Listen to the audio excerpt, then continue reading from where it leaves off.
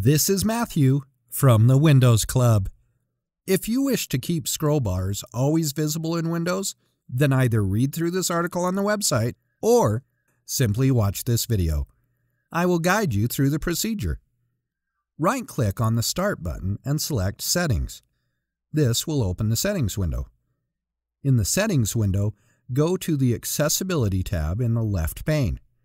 In the right pane, click on Visual Effects. Turn on the switch associated with Always Show Scroll Bars.